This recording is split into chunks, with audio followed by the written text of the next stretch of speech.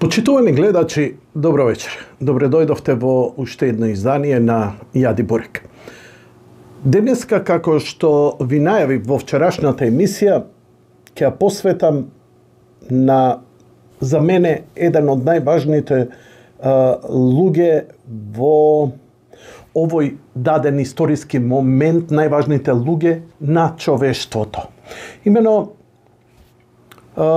нашите предци имале таа чест и задоволство, таа привилегија да бидат современици со разни светители, со врвни луѓе кои оставиле неизбришлива трага во историјата. Што се однесува до нашиот Господ Исус Христос, неговото доаѓање овде, неговото проповедање и жртва за човештвото, ја имаме преку сведоштвата на неговите апостоли, преку 4 евангелија, и тоа е на некој начин една авторизирана биографија за нашиот Спасител. Со време ние сваќаме дека едно од најбитните работи нам како човештво ни е сведоштвото за минатото, што сме биле и кои сме биле. Многу ни е важно да се подсетиме, да имаме на што да се свртиме. Како единствени разумни битија кои се само свесни за себе, за својот живот и својата смртност, но и свесни за духот кој го поседуваме, ние имаме потреба во животот и во искушенијата да се подсетиме, затоа што некогаш тие примери ни помагаат со новите искушенија кои не изгледаат дека се нешто нови по форма, но стари по суштина. Затоа и се менуваат времењата, се менува цивилизацијата. Ние ги немаме истите искушенија што ги имале нашите предци пред 2000 години, но суштински се потполно истите. Ако ви интересира, а секогаш имаме прашања, а како ова, а како она, а што ова, а што она, и секогаш бараме одговор во некој филозоф, бараме во некој писател, мудрец, мислител, но ја ви посочувам да не лутате, за да не се загубите, или да не забегате во некое извитоперено учење, бидејќи таквите луѓе на кои им се обраќаат и кои мислат дека луѓето мислат дека ги знаат сите одговори, ги фаќа едно само бендисано за контрола и мислат дека се они просветлени, продуховени и најчесто забегуваат од тој дар што го имаат, го губат со време.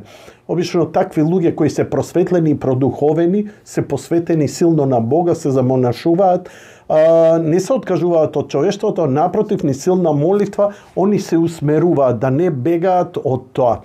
Луѓето бараат инстант решенија, ме боли главата да ми помине. Христијанството нас не учи, кога те боли глава, биди благодарен што си ја добил таа болка, затоа што какви што сме, заслужуваме многу полошо, така што благодарни сме и за болката, благодарни сме за страдањето, не дека перверзно обстануваме во него. Напротив, гледаме да го одбегнеме, но не по цена да се откажеме од Духот Божи, да се примениме лажни исцелувања, да се приклониме кон лажни пророци и ако веќе не можеме да го одбегнеме страдањето, да го прифатиме со благодарност. Така правеле нашите светци. Отворете ги, не мора само Библијата, туку делата на светите отци.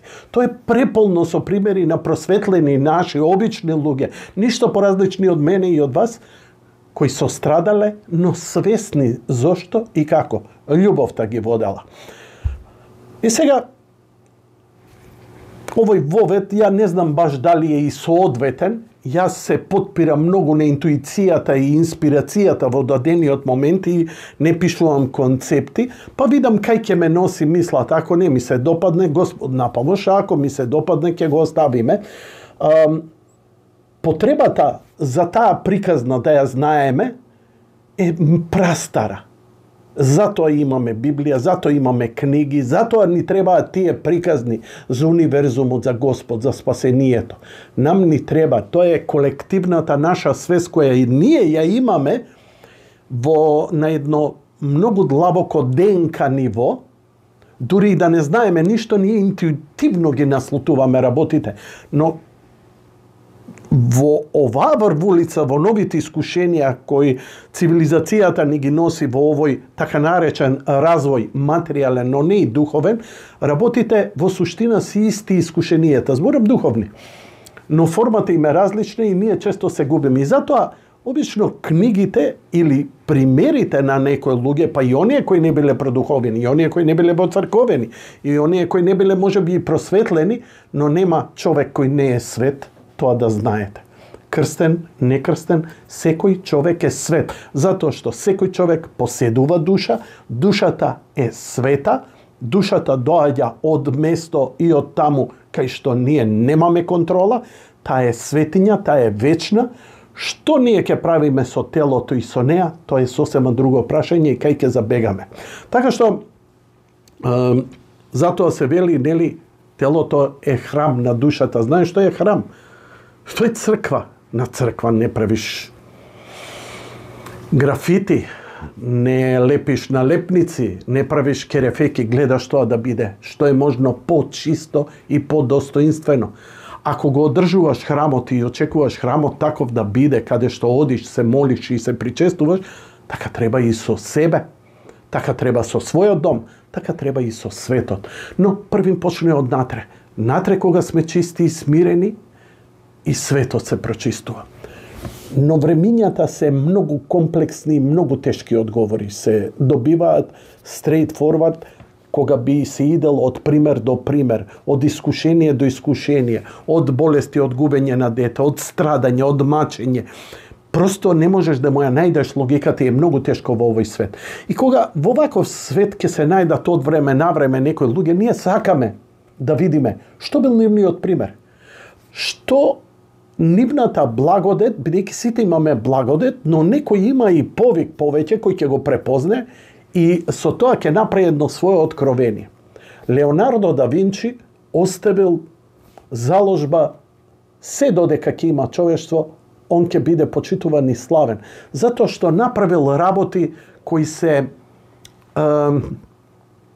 навистина врвот на естетиката. А естетиката е една абстрактна појава, тоа е уметност која доаѓа од едно многу чудно место кој ние не можеме да го дефинираме, кој ја возвишува човековата природа, човековиот дух и човековата способност. Затоа што и по Библија ние сме повикани да бидеме богови, што значи ние можеме да го надминеме, да ги надминеме сите своји ограничувања и да бидеме многу по-мощни, многу по-суштествени, многу по-продлабочени.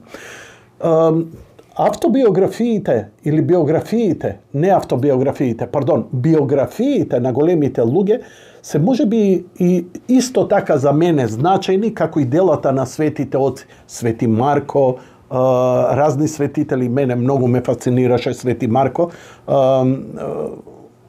така што нели, неговиот живот и дело и подвигот, потоа исто тука Света Ана, тоа се работи кои, како ги читаш ти е јасно дека тоа не е фикција, дека е тоа реален живот, дека тука се случил некаков огромен, духовен, материјален, физички, надприроден, природен исчекор. И ти дава надеж дека страдањето и тоа што тебе ти се случува, можеби ќе најдеш некаков одговор, бидејќи рецепт нема да имаш никогаш нигде за сето свое страдање. Барем, ако ништо друго, да знаеш зошто тоа го правиш, за да му ставиш една виша цел. Бидејќи кога имаш виша цел, ни страдање, ни ништо. Тоа е како, например, кога се жртвуваш за дете. Детето е, можеби, еден од најголемите дарови на креацијата, бидејќи Господ ни дава нам деца за да се почувствуваме како Он гледа на нас. И ти како не го гледаш твоето дете со обожавање, го сакаш несебично, себе направил за него, така и Господ. Но некогаш ќе го оставиш детето и да падне, те боли што паднало, те боли што се удрило, но знаеш дека само така може да научи за во животот никогаш повеќе да не се повреди. Зборам највулгарни примери. И затоа кога ги читам биографиите, понекогаш од забава, понекогаш од поука, мене ми се многу интересни затоа што даваат една слика на пат на еден човек, како се развивал, успон, пад, какви му се креативните, како во дадена криза реагира. Вечерашнава емисија ќе го имате еден од најголемите автобиографи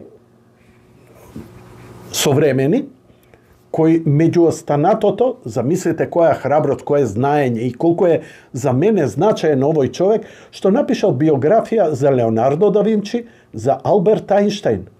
Но од современици со кои сум живеел и кои ги знам и кои биле гениалци и се гениалци, е исто така дека има напишано биографијата за Стив Джобс, а моментално ја работи биографијата на Илон Маск. Начинот на кој ја пишувал, например, за Леонардо да Винчи и за Алберт Ајнштајн, е тоа што ги читал писмата, разговарал со нивни наследници, правнуци, идел по библиотеки, зборам за Ајнштајн, за Леонардо да Винчи не знам дали има, но можел да проучи интимни писма, се што е зачувано како фактографско, историско за Леонардо да Винчи и за него да добие најприближна слика за да може да му ја направи автобиографијата во која ќе му ја каже не само гениалноста да ми раскажува што наслика, туку како насликал, како страдал, кои биле неговите искушенија, каков е неговиот животен пат, што е за мене интересно и значајно. Не секој, не било кој, но Леонардо ми е важен. Алберт Ајнштајн не толку, бидејќи колку толку го познавам, неговото дело е можеби и побитно одошто неговите лични афинитети, иако сметам дека тој човек има сериозни ограничувања, како например, одма ќе ви кажам, колку и да го сметате гениалец, тој сметал дека универзумот е статичен и кога му дошол некаде пред 50 години католички свештеник да го убедува дека универзумот бил една точка, дека се ширел, дека од ништо станало се, овој му се смеал. А овој само му ја раскажувал Библијата, Генезисот. 60-тите години Алберт Ајнштајн доживеа, или 50-тите години, таа теорија да се докаже, а мислам дека и свештеникот кој го убедувал во ова, бидејќи Ајнштајн мислел дека ова што се гледа на небото во универзумот, тоа е тоа фиксно. Немало почеток, немало крај. Замислете еден ваков врвен математичар, научник, што е нонсенс за денешен почеток. А додека Библијата ни кажува дека има почеток. И нека биде. Ова науката го докажа пред 50, 60 или 70 години. Не знам дали Алберт Ајнштајн го доживува тоа. Да, го доживува, се покајува, во смисла го признава дека е тоа така и мислам дека на смртна постела овој свештеник кој ја заговарал оваа теорија, но не ја проповедал, туку идел кај сите врвни научници да разговара и да им ја укаже, кои просто не можеле да ја прифатат. Многу мина од нив, затоа што обзервацијата била сосема поинаква. Денеска знаеме дека и тоа како бил во право. Стив Джобс е човекот кој направи една врвна естетика, цивилизацијско достигнување, чии благодети ги гледаме до ден денес. Мобилни телефони кои се мултифункционални, до тогаш не се размислуваше така, скролање фотографии, фотографирање, клауд и така натаму. Човек кој го симплифицираше се она, ние до тогаш, знаете какви бевме, сакавме многу джиджиња, миджиња, во кола да има многу копчиња на авторадиото, системот дома да има многу копчиња, еквалайзер за ова зона, ние да имаме ова, кој ќе земеш компјутер, 300 точки да има на него, ова да пуштиш, она да пуштиш. Рече не, едно, две копчиња, другото со скролање, со се. И создаде една врвна, со неколку производи, малку производи, но кој се врв на естетика и технологија. Во исто време развиваше технологијата максимално колку што може, но во исто време идеше на симплификација на дизајнот. Што помалку комплицирано. Зошто? Затоа што тоа полесно го прифаќаат широките народни маси. Ние се чувствувавме супериорни, а ја видиме ја што правам со миксерот, ова копче, лауднес, ова, она, бијас, вама, таму. Не, ова секому да му биде. И секој да навлегува во технологијата која ќе може да го продухови, да го информира, да го чита, да го образува. Илон Маск уште ова само да го кажам, за да го проучи и да му ја напише биографијата на Стив Джобс, таа книга излезе кај нас. Он живееше со него, патуваше, да речам, како што разбрав, неколку недели во месецот поминувал со него. На патувања, присуствувал на состаноци, интимни работи, низ домот, разговарал со мајка, татко, брат, сестра, бивша една љубовница, ваква, таква и така натаму. Се му било дозволено и тоа се врвни луѓе од доверба кои сето сознание го сублимираат во една книга, да ни ја дадат сликата, ако они сакаат да имаме таа слика за нив, а треба.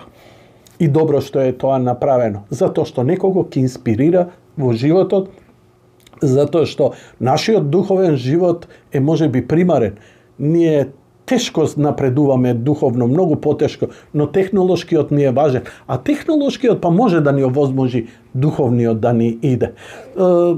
Тоа се сложени работи, филозофијата длабоко се занимава со нив, но степен над Стив Джобс е Илон Маск. Тој е млад човек, сега во зрели години, кој имал тешко детство, кој имал големи искушенија, кој имал благ аутизам, но истовремено и гениалност. И тој човек со страшна пасија на собствениот талент, а неговиот најголем талент е прво е инженер кој разбира и кој има голем фокус. Фокус да имаш, да размислуваш на една работа и да можеш да ја одмотуваш. Тоа мислам да го имало само еден Стивен Хокинг, бидејќи бил непокретен, не може. И сите математички проблеми ги решавал во глава. Мислам дека голем дел од тоа го има Илон Маск, но на едно интуитивно ниво.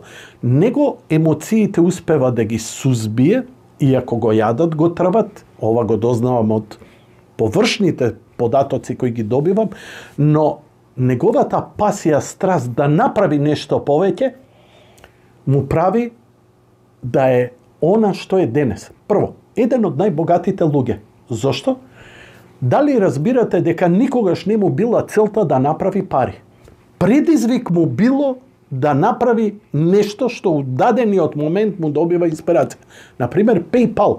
PayPal го прави и му го остава на пријателот, му го продава. Океј, тој PayPal експлодира и он добива пари. Тие пари што ги добива, ги вложува во SpaceX. SpaceX го прави, да речем, при крај некаде на 2007-2008 година, ти ќе лансираш ракети, па ти си ненормален. И ете го те лансира. Ја формира Тесла. Што е? Ке измисли електрична кола. Па измислена, што имаш? Но реинвент на електромоторот, на начинот како се. Во исто време, он тогаш кога почнал сето тоа да го прави и со PayPal, он почнува да развива вештачка интелигенција. Вештачката интелигенција интуитивно разбира дека ќе биде клучна во развојот на цивилизацијата, каде што денеска сме, и гледате сите зборат за тоа. Затоа што вештачката интелигенција побрзо и подобро ќе контролира работи кои човечкиот мозок не може. Во Дјун имаме ментанти луѓе кои со помош на тој спајс ги имаат надприродни мозочни способности да вршат многу калкулации, но нели суперкомпјутерите не се практични, не се мобилни. Вештачката интелигенција може да помогне, но како ја развива, он сваќа и дека има ризици.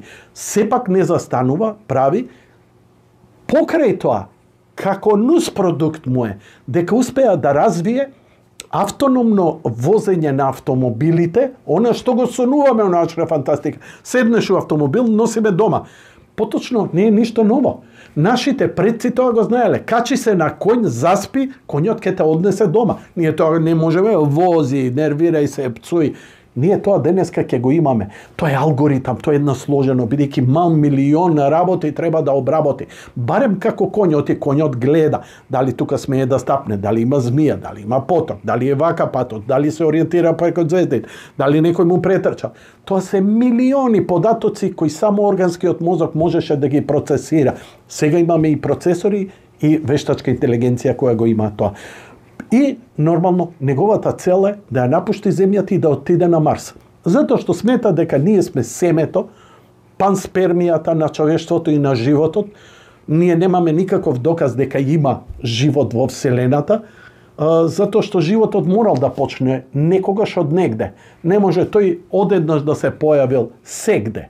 Така да, може би сме ние тоа семе кое ќе треба да се просее низ универзумот и кое духовно, материјално, технолошки ќе се развива, па кога ќе дојдат времињата, ќе преминеме и во вечноста, бидејќи осудени сме на вечен живот. Само тоа треба да го сватиме. Затоа, вечерва интервју со човекот која пишуваше биографијата на Илон Маск, може би најклучниот, највизионерскиот човек на денешницата, кој практично своите визии ги материализираше. Едно е да имаш визија како Мичио Каку, фантастичен мислител, космолог, квантна, но он нема извадено практичната примена. Ме разбирате? Еден Артур Кларк имаше геостационарните сателити, е негова идеја. Ама писател на научна фантастика, има добра интуиција и така натаму. Ама не го произвел он тоа. Илон Маск тоа го прави. И ја мислам дека е клучниот човек во денешницата и со неговото однесување во оваа криза на цивилизацијата, мене цврсто сум убеден дека Илон Маск го сака човештвото, а свесни сме дека имаме струи кои сакаат да ја уништат религијата, традицијата, идентитетот, Бог во нас, да не направат дронови, баш онака како што е пишано во Библијата. Ние ќе го дадеме отпорот. Илон Маск нема да биде лидерот, но помага во таа борба и јас длабоко и силно сум убеден дека е клучен преку кого ќе можат да се прават превратите позитивни, надградби, да се надмине кризата. Драги мои, повелете интервјуто со автобиографот на Илон Маск.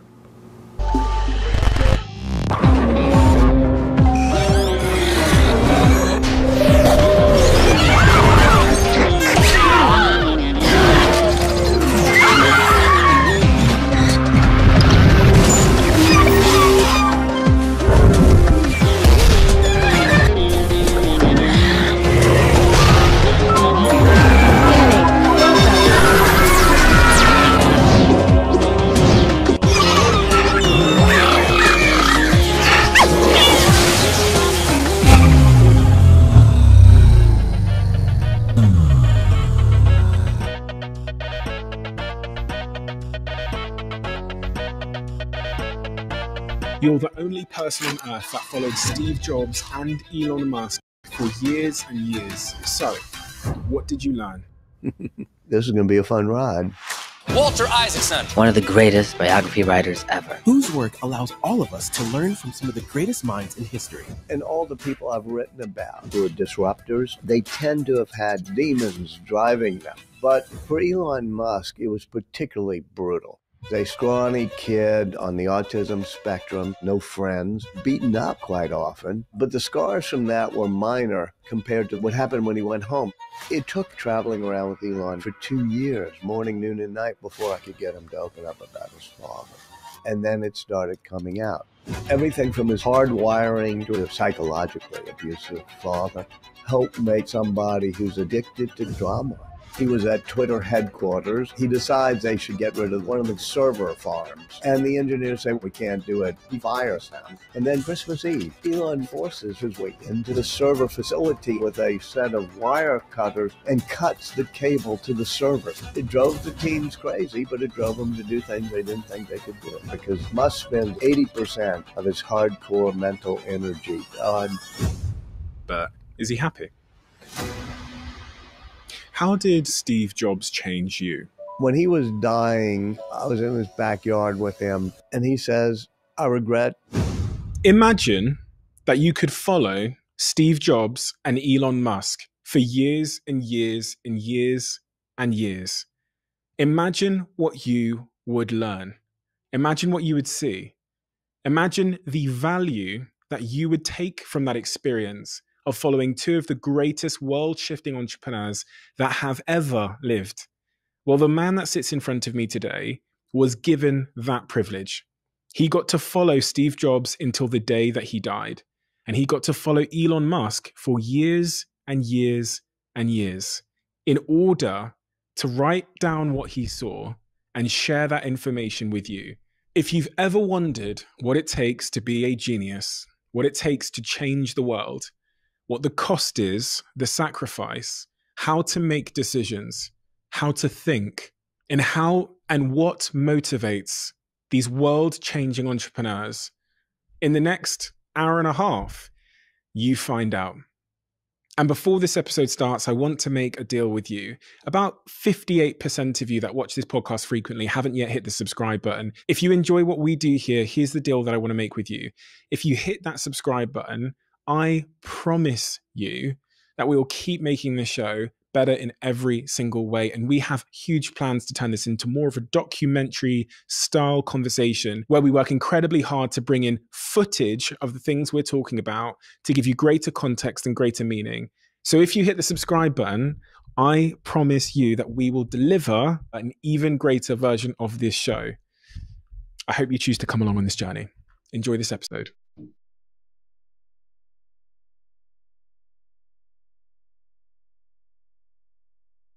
Walter, you have a tremendous amount of insight from following and studying some of the world's greatest minds, but also from a tremendously successful career of your own as a CEO and as a business person.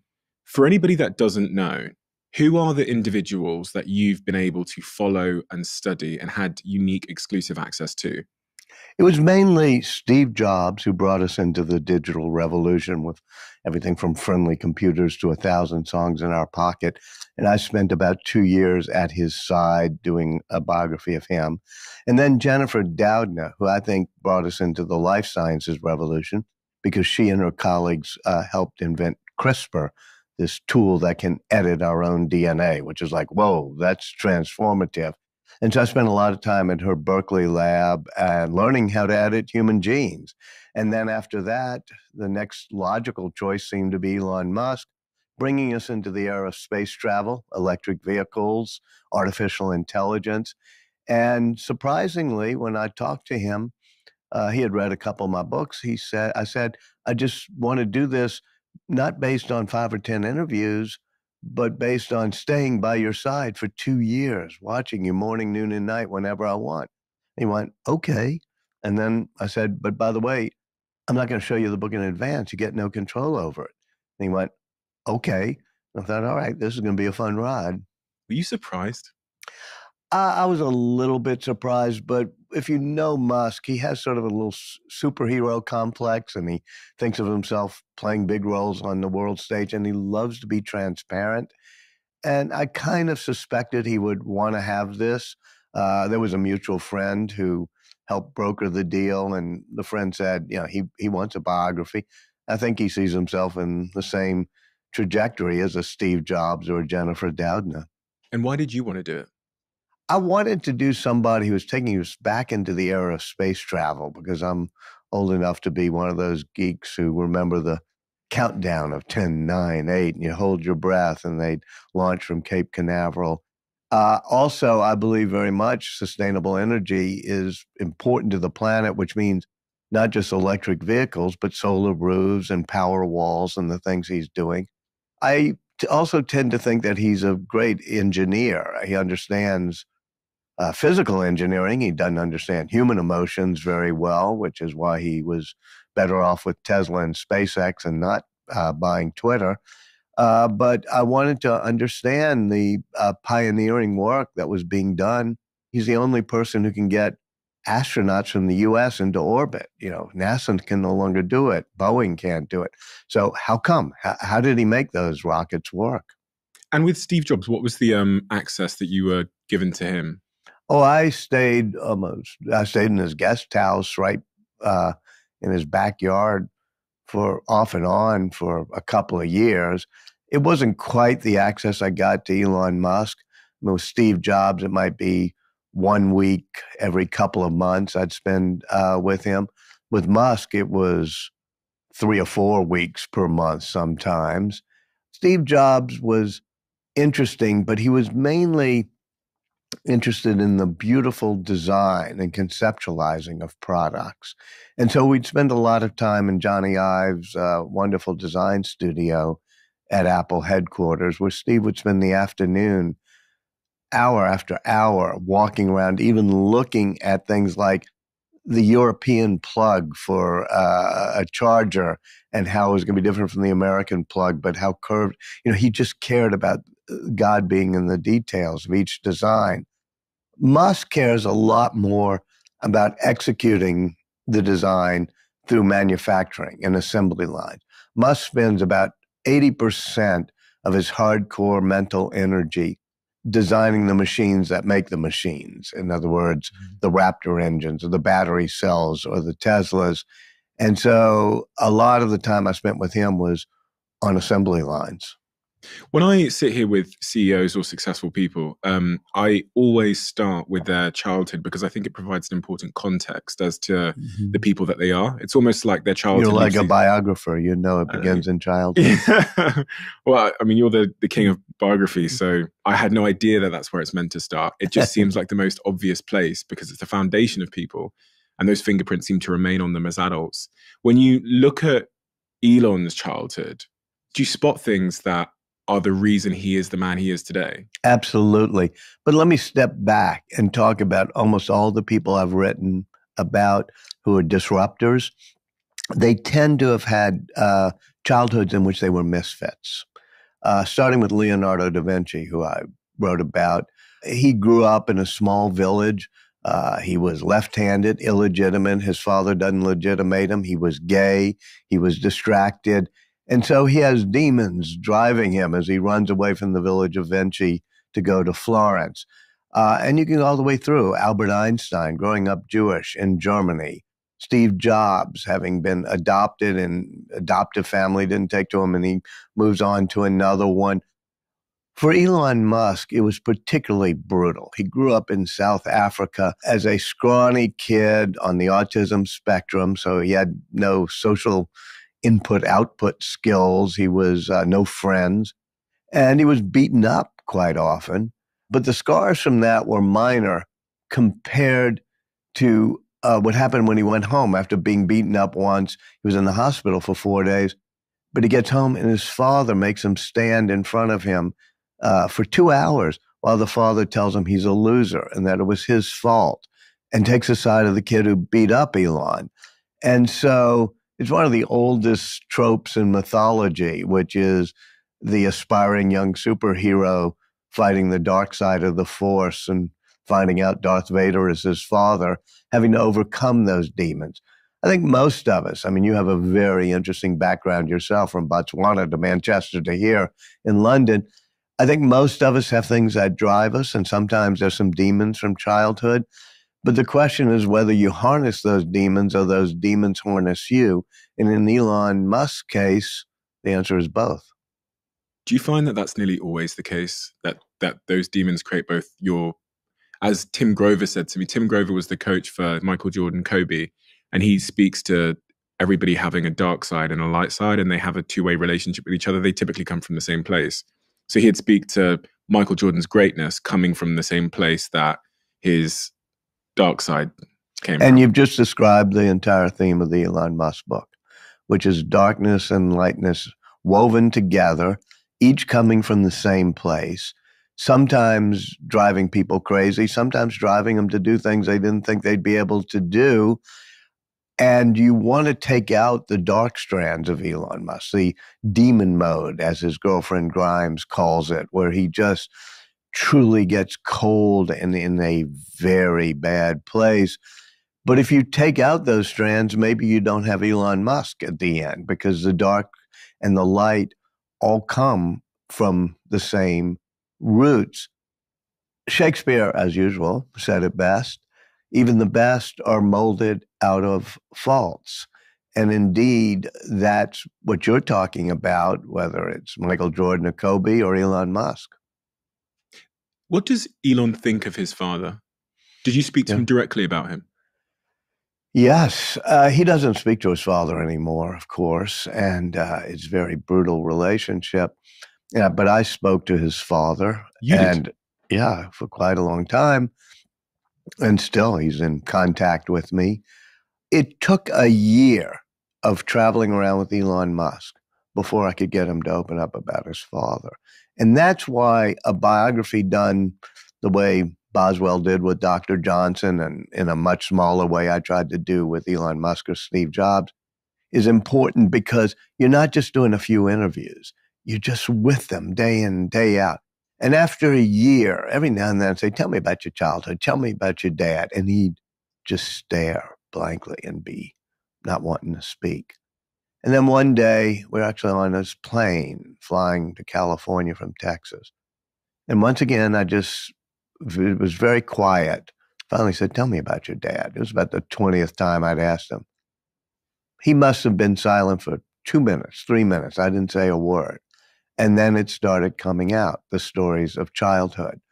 And so, yeah, he's still rattled by the memory of it. His father has had 2 children by a young woman that he had raised as a stepdaughter. And so that really messed up Elon's mind. Elon's father raised a stepdaughter and then had 2 kids with the stepdaughter, yes. And so there's, and he's talked about it. Elon Musk also is an astonishingly good engineer who gave many good things in childhood. He was at times successful, at times less so. Errol is his father. Errol is the father. But he also instilled some of these demons. So it's the most complex relationship.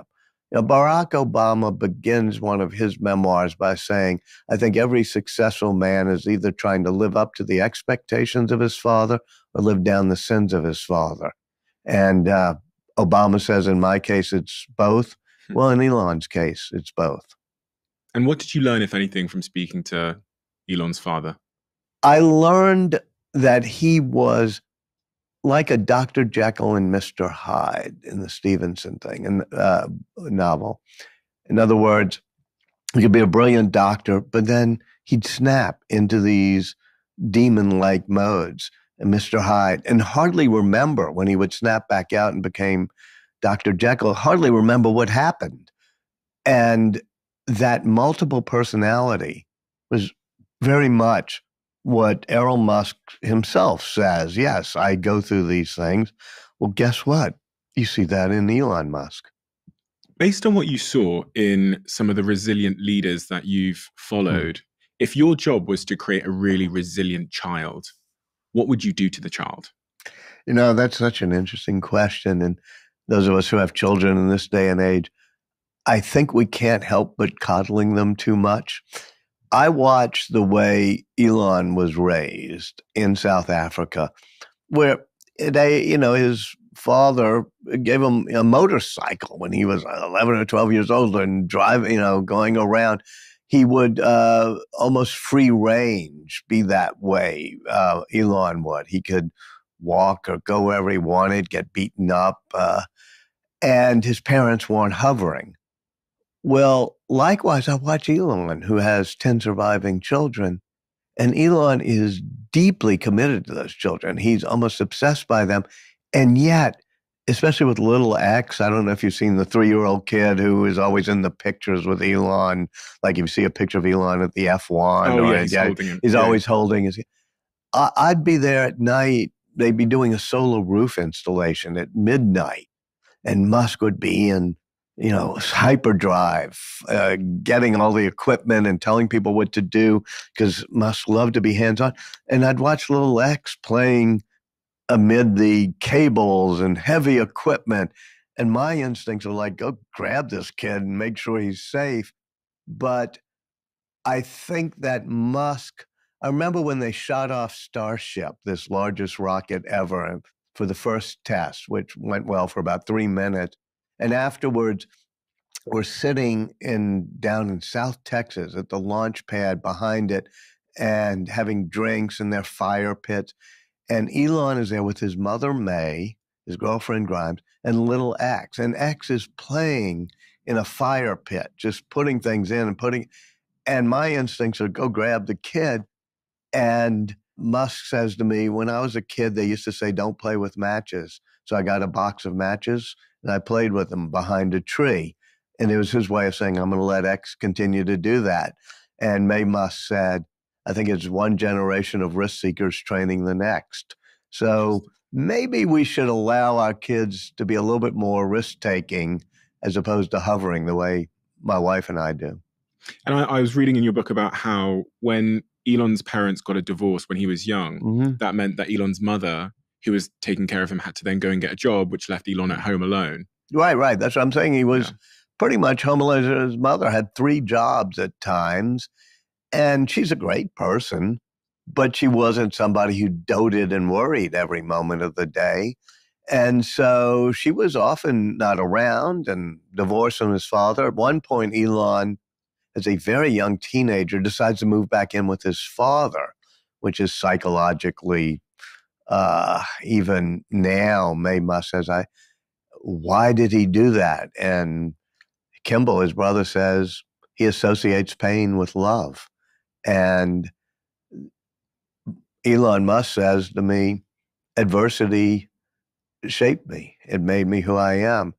So there's a part of Elon Musk that loves drama and rushing into the fire. He associates pain with love. From your observations, do you believe that regardless of whether it's healthy or not, we tend to seek out the environment of our childhood when we're older? Because familiarity is almost sometimes seems to be more important to us than whether it's healthy. That's a brilliant observation, which is because certainly with Elon Musk, he's almost always trying to recreate the drama, the turmoil of his childhood in apartheid South Africa, seeing people killed and having an psychologically abusive father. And I think we're all different. I'm personally somebody who had a pretty nice childhood. My parents were the sweetest, nicest, smartest people I've ever known. And I grew up in New Orleans and still go back there, still live with about 8 blocks from where I was born and see the kids I went to kindergarten with. And I love going back to that magical, we call it the green trees of our childhood. But it's also why I'm not driven. I'm not as a disruptor the way Jobs and Musk are. I'm a little bit more suited to being amused and watching disruptors. So my role is a little bit more as an observer. You've been both. You've been an observer on this podcast or on TV, but you're also a person in the arena by starting companies. I was in the arena quite a while. I ran CNN during the Gulf War, and it was a pretty intense thing to do. But in some ways, I'm not as suited to running into fire and turmoil as Elon Musk is. And when the time came and the Gulf War was over, I decided I'd rather write books and go back to New Orleans. So do you did touch on this earlier, but it just came back to mind again. Do you think that these individuals who are most able to deal with running into the fire are those that were raised in the fire? It's not a one-to-one correlation. As people sometimes, when they're arguing with me, they'll say, oh, look, there are people with really bad childhoods who become totally ne'er-do-wells and, never amount to anything. And there are people with really wonderful childhoods who are very, very driven. I think, though, it may not be a one-to-one correlation, but it's certainly a non-zero correlation that having something to prove coming out of childhood and having demons to harness tends to drive you a bit more. One of the things that surprised me in your book was that you said Elon was a good student, but not fantastic. Yeah, even in South Africa and at boys' school. And then when he goes to college, his SATs are fine, but, they're not all 800s, which is the scale we use in the U.S. For college admissions tests. But he had an intense focus.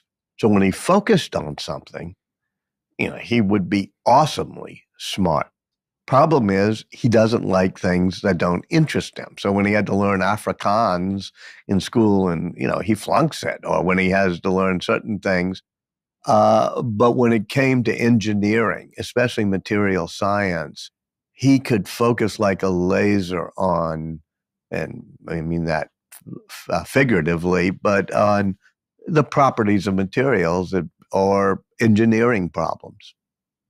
And I heard that when he discovered the computer, that was another example of that insane focus. He taught himself to code in a couple of days. I mean, he grew up at that time that I can remember and you can't, where computers suddenly pop up. Mm-hmm. You can have your own computer.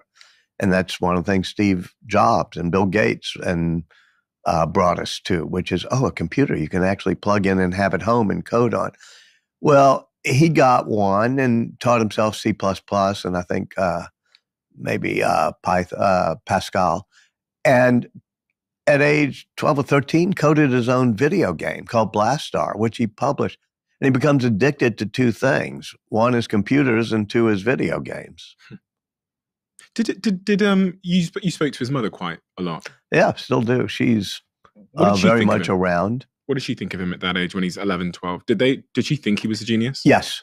She, for better or worse, was not a doting mother, was not somebody hovering all the time, but was, when Elon was 5 or 6 years old, she decided he was a genius and used to fight with the schools when the schools would sometimes say, he's not doing well in school. And he'd be distracted. He's always looking out of the window and staring blankly. And she would say, because he's a genius and you're not challenging him enough. And I think she still feels he's a genius.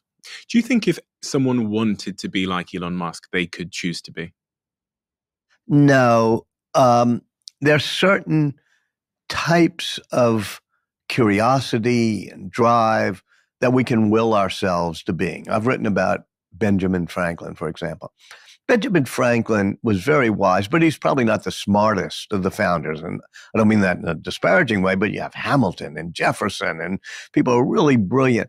What you have in Franklin is somebody who's purely curious, always open to new ideas, and unbelievably observant.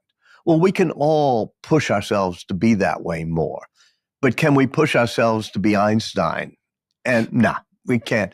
And for Musk, he has a certain intensity that I think that even if you drank 50 cups of coffee and, you put an electric volt prod in the back of your head, that focus and maniacal intensity and sense of urgency is something that's not instilled in most of us. Do you think it's a trauma response of sorts? It's a trauma response. It's also, and the book is got a lot, you can't have a one sentence, here's why, but you start in childhood with the trauma. You also start with a guy who's on the autism spectrum, talks about having Asperger's, as he calls it. And that means he doesn't have good input-output signals for he doesn't have good emotional human receptors. But he does have this intense focus, almost in a geek-like way, on certain engineering or mathematical or coding issues. I think everything from his hardwiring to his childhood and upbringing help make somebody who's addicted to turmoil, who has a maniacal intensity of focus, and also has multiple personality mood swings. He ends up leaving South Africa and studies physics and business at the same time. And I thought it was so fascinating that the reason why he took up business, which is quite rare for someone to do physics and business, I think. He said he didn't want to end up working for somebody who studied business and didn't understand the science. And he felt that if he didn't understand the business side, he'd end up having to work for somebody else. It's almost the first evidence of not the first evidence, but it's again evidence of his first principle thinking in play. Yes. First principle thinking is key. What is that for anyone that doesn't know? And first principles thinking is whenever you're faced with a problem, you just go back to the very basic physics of it. Not all the rules and regulations and not all the metaphors you may have saying, here's the way to do things. But you first off say, there are no rules, there's no regulations, there's no protocols except for the laws of physics. Everything else is just a recommendation. And to give you a concrete example, when he decides that he wants to send people into space as a young guy, at first he goes to Russia to see if he can buy used rockets. And they jack him around. It doesn't work. And on the plane flight home, he says, let me go to first principles thinking. Exactly how much is the cost of each material in a rocket? How much is the Inconel? How much is the carbon fiber? How much is the fuel? And then how much is the total cost of a rocket compared to the cost of each of the components?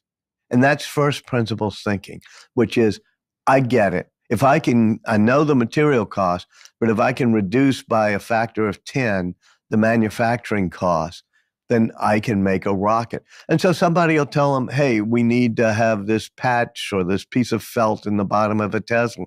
And he'd say, tell me what the physics of the principles of physics that make that true are. When he's pursuing first principles, what is he trying to get around and past that frustrates him? Regulations, rules, people who won't take risks. He says that, the U.S. was a nation of risk takers. Whether you came on the Mayflower, or you came across the Rio Grande, or you came from Eastern Europe fleeing oppression, your family took risks. But now we've got more regulators than we have risk takers. We have more referees and people building guardrails and lawyers telling you that's probably not a good idea. Then we have people willing to shoot up a rocket. And I think by going back to first principles, he wants to be able to not only calculate risk, but take risk more than most people would. Was Steve Jobs the same in that regard? Steve Jobs was not focused on hardware engineering in the same way. Wozniak was his partner. But yes, Jobs had a particular phrase, very famous now, which was think different. And when Steve Jobs went back to Apple after his, sort of like Sam Altman, come and go, come and go.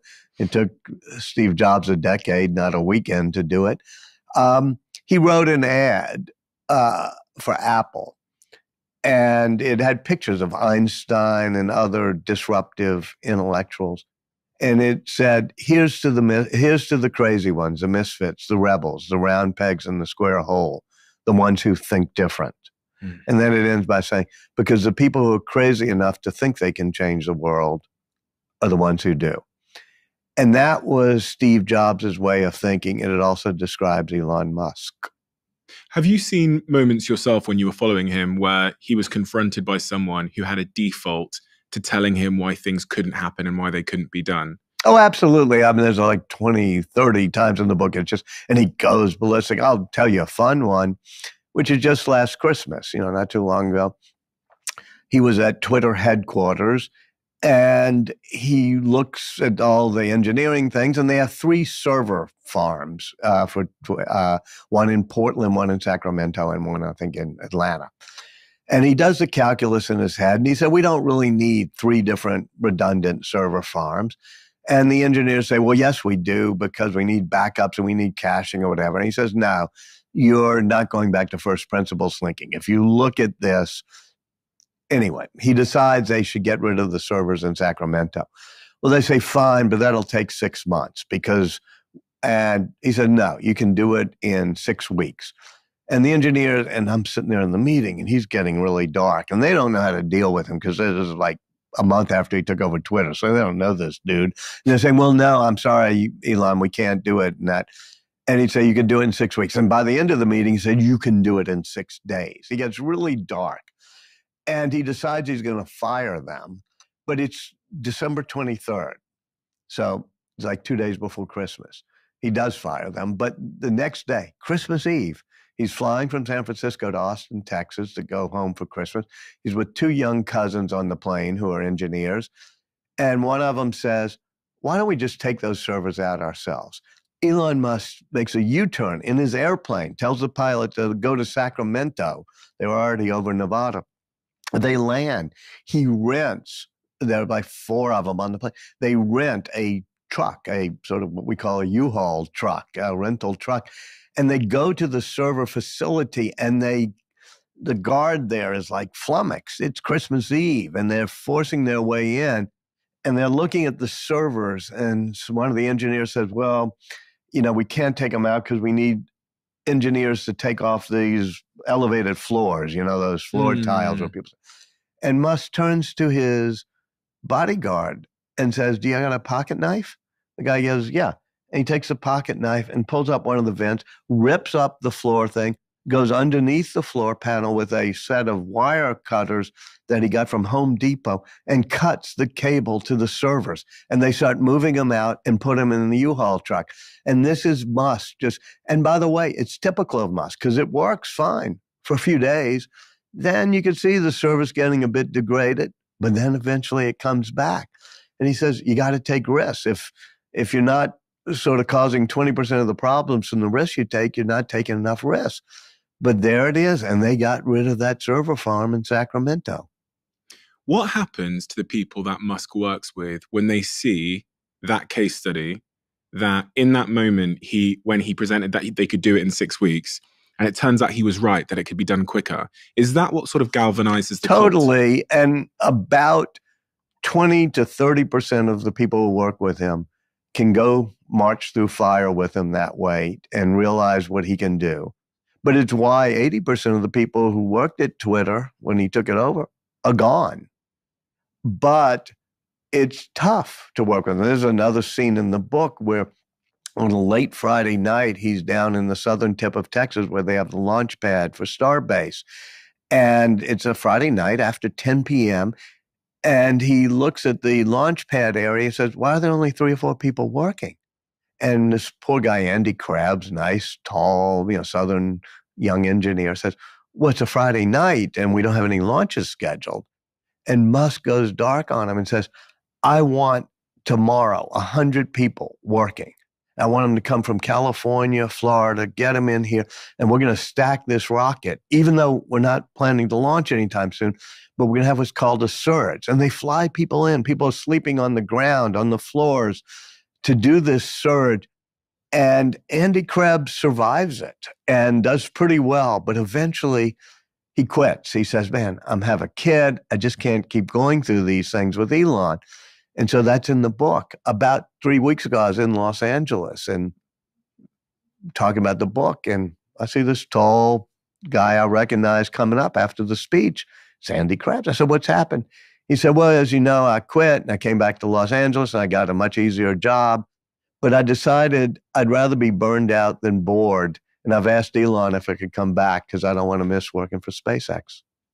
So interesting. The acquisition of Twitter was a very, think about where it's based and how it was run and all the things we've come to learn about the company and its sort of political leanings. It was very much the antithesis of the Musk approach. You totally. Talk about that in the book. And he had become, over the past 3 or 4 years, he's edged from being what I would call a center-left, somebody who donated to Obama and voted for Biden, to somebody who has become, I think, far too worked up about what he calls the woke mind virus, the progressive mindset that he sees in colleges and in schools.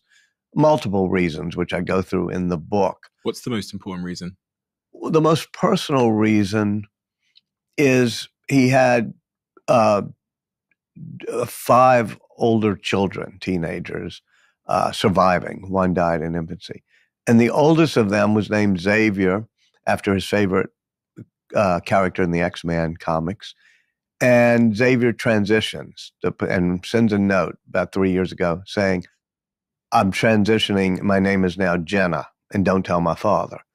Now, he gets his head around the fact that she transitioned, and he loves her, but she becomes very anti-capitalist, very woke, hates all billionaires, thinks capitalism is theft, and rejects him and changes her last name.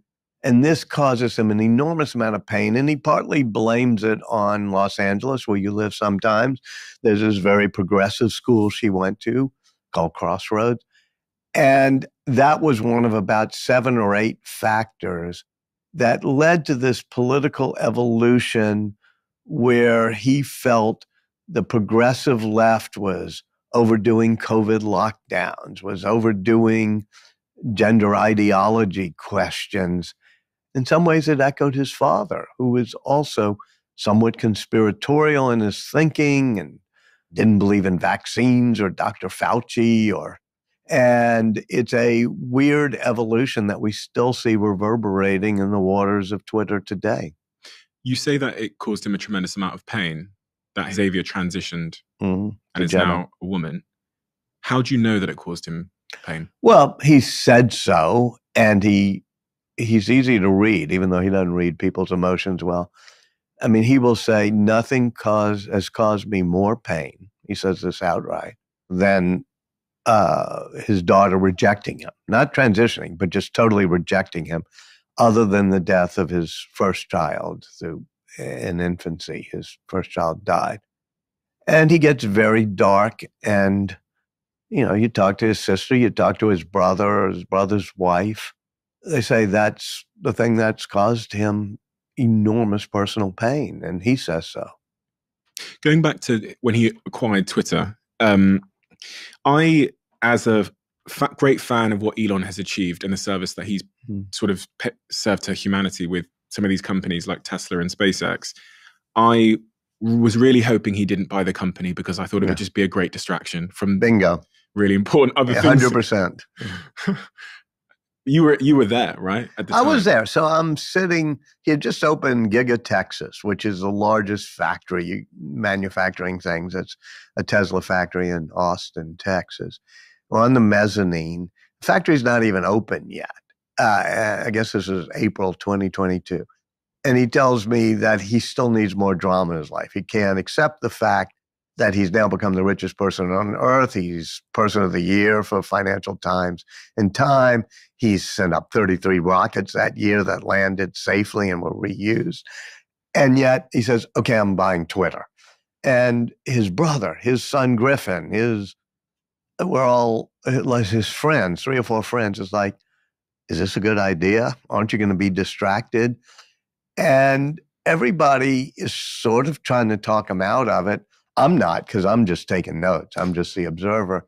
But I'm thinking, boy, this is a bad idea. Not simply because it'll be a distraction, but because you don't have, I'm thinking of Musk, he doesn't have human emotional awareness.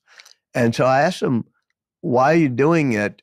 And he said, well, it's a product problem. They need better engineering. They haven't put any new features in. They don't have full motion video. So it's an engineering challenge. I'm thinking, no, Twitter's not an engineering product. You've been through all these before. It's an advertising medium. It's supposed to gather eyeballs for advertisers in a friendly environment.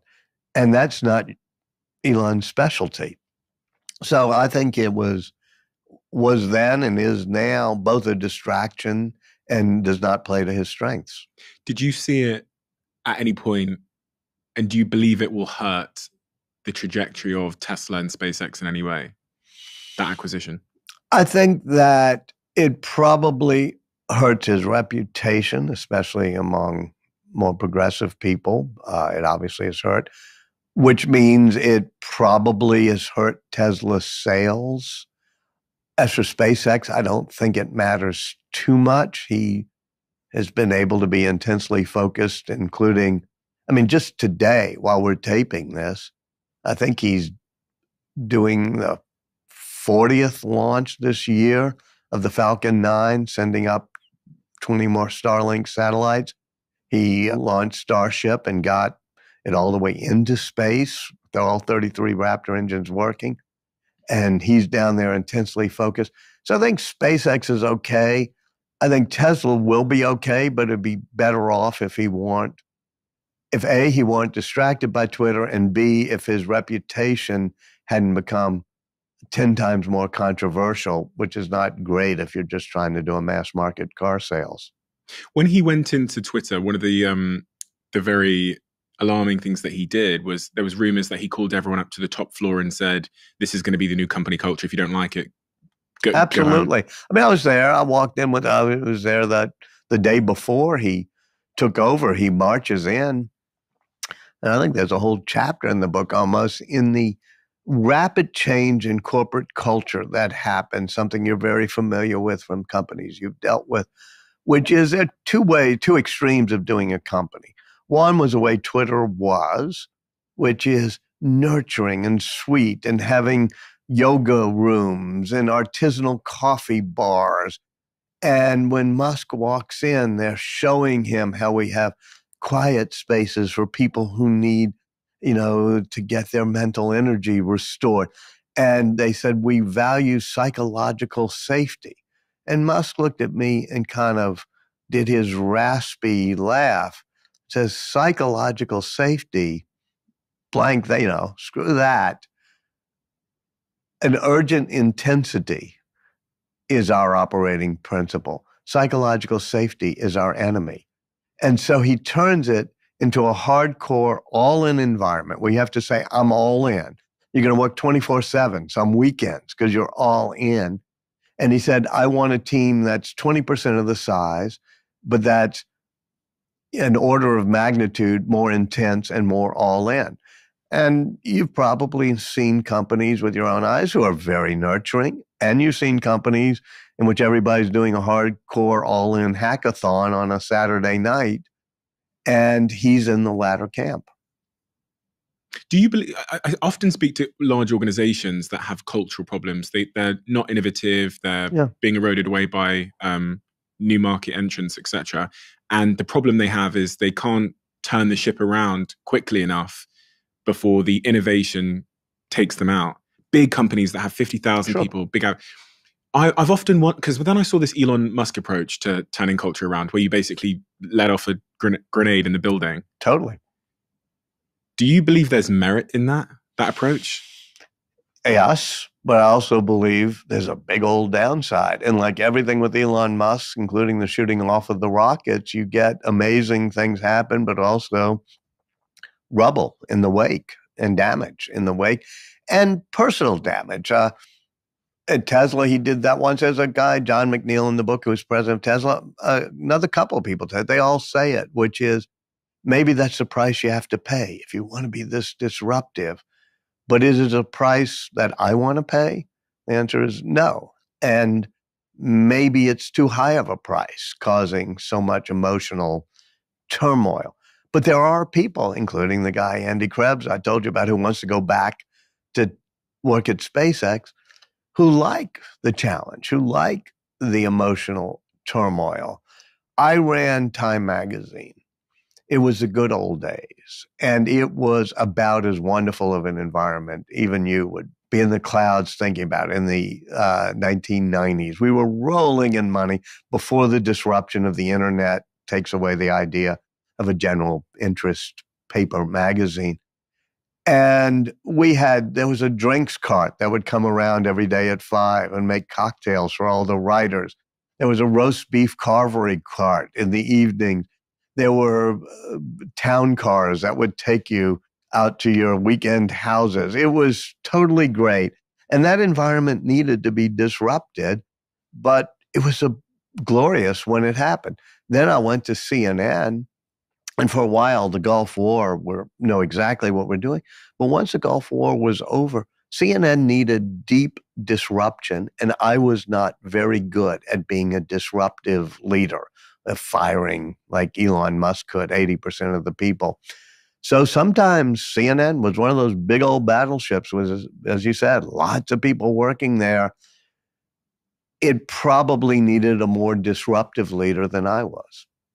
So interesting. So do you think that there's a certain type of cultural approach that suits a certain type of company, especially as we look at the world of AI and robotics and how things are going to be accelerating so quickly in technology? It seems to be the case that companies are going to need to disrupt themselves faster than ever if you believe some of the forecasts about the future that people like Ray Kurzweil posit. Yeah. And not only, it used to be tech companies would have to be disruptive, but now if you're an insurance company, if you're a law firm, if you're a bank, the disruption is going to happen. If you're a healthcare company. So yeah, we're going to have to be disruptive. That doesn't necessarily mean an all-in intense hackathon, work all weekend culture is necessary. I think it's great to have corporate cultures in both sides. It's like return to work after COVID. I'm not sure there's exactly one answer. There's some companies that say, you know what? Remote working gets us really good people who can do better things. And there are other people who say, no, I got to have my people back in the office. I think it's good to experiment, or not just experiment, but to have alternatives. Some people work better in some environments, some in others. And you could also ask the question, not just about corporate environments, but about corporate leaders, which is what you discuss most of the time. Some corporate leaders have got to be, Steve Jobs like, or Bill Gates in the early days of Microsoft, or Bezos in the early days of Amazon, or Musk, basically assholes at times. And, but then some corporate leaders like Jennifer Doudna, or even a Ben Franklin, lead by being collaborative and inspiring and nice. And I think the advice any CEO needs is the oldest piece of advice on this planet, maybe, for humans, which is on the Oracle of Delphi Arch, which is just know thyself. And you got to know, here's my approach and here's where I feel most comfortable. Interesting, because I was just about to ask you which approach you think is generally more effective, but... for me, I couldn't do the all-in jerk, the asshole-like approach. And there were times I needed to do that. And Steve Jobs would say to me, it's why you were never quite as good. But I also think that... He would say that to you? Yeah, he would say, he called it velvet gloves. I guess a metaphor. He said, people like yourself, when you ran companies, you had velvet gloves on and you were always trying to make people feel comfortable. He said, for me, I got to make them feel uncomfortable. I have to make them feel challenged. I don't have the luxury. I don't have the luxury of tolerating B players and coddling them. So I know what type I am, but I think at times you can create a very creative place where people feel very comfortable and it allows great creativity to flourish. But I think you have to sometimes say, we got to be hardcore here. We're being challenged. I would also say it's not just about the leader. It's about the leadership team. If you're going to make a good company, you have to make the right team. And when I ran CNN in Time, I realized maybe I was a little bit too velvet gloved, as Steve Jobs would say.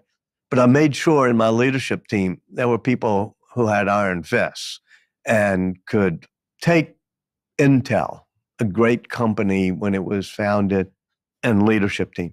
You had to have Andy Grove. You had to have Bob Noyce, who was the nicest, friendliest CEO ever. He put his desk in the middle of the room and just loved, people. You had to have somebody like Gordon Moore of Moore's Law, who was a visionary. But they have to bring in Andy Grove, who is really tough and gets the microchips out the door. And so every leadership team needs to have the hammer as well as the inspiring nice guy. Both Steve Jobs and Elon Musk, what was their view on being liked as a leader? Both of them told me that could be a failing, that could be a weakness, which is if you try too hard to be liked, you're not going to be disruptive enough. And Musk even said empathy and collegiality can be your enemy. And Jobs told me, you think you're very empathetic and you care about other people's feelings, but sometimes you take it too far and you do it out of vanity. You want people to like you. You care too much about whether the people working with you love you. And he said, that's not the way to create a disruptive organization. Do you agree with him? Yeah, I agree. I think I ran Time Magazine just fine. We can ask other people, but with CNN, I sat there worrying about, I won't name names, but these anchors on CNN who truly were problematic, and yet I wanted them all to like me, and I was probably not tough enough. But I also finally got to the know thyself, which is, all right, this is not the job for me because I'm better off trying to inspire teams that are friendly and collegial. The way Jennifer Doudna, the heroine of my book, The Code Breaker, the one who helped invent CRISPR technology, in her lab and in her companies, if they're going to hire somebody new, even a graduate student to be in, working with the pipettes and the test tubes, they make sure the whole team meets that person. And then they all discuss, will this person fit in well? Whereas, and that's a culture that I can relate to. But an Elon Musk says, no. I remember him yelling at some of his finance people who were friendly with some of the engineers and said, no, collegiality is your enemy. You do not want them to like you. You're there to challenge them. If they like you too much, you're not doing your job. But do Elon's employees like him? Elon's employees generally will walk through a wall for him, those who have survived, whether it be Gwen Shotwell or who is a president of SpaceX, or people at Mark Junkosa, or the people at Tesla like Drew Baglino or Franz von Holzhausen. But he burns out people pretty fast. So if he's in an organization, after a few years, maybe 20% are totally loyal and survive, but he's not afraid of burning people out and having them leave. Sounds like they either love him or leave. Yeah. And as I say, sometimes with Andy Krebs, they love him, but then they leave, but then they come back. Some people truly want the challenge. As Steve Jobs said to Scully, the guy he hired to run Apple for a while, he was at Pepsi. He said, do you want to make sugar water the rest of your life, or do you want to change the world? And I've seen Musk talk to the people at SpaceX late at night, maybe midnight, where they're all still working at the launch pad of the factory.